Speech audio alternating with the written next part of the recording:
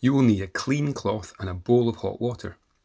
Explain what you're going to do and gain consent. Soak the cloth in hot water. Wring it out and place over the closed eyes. Leave for 2 to 3 minutes, then repeat.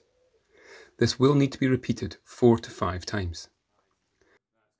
Clean the lid margins next, being careful to avoid touching the cornea.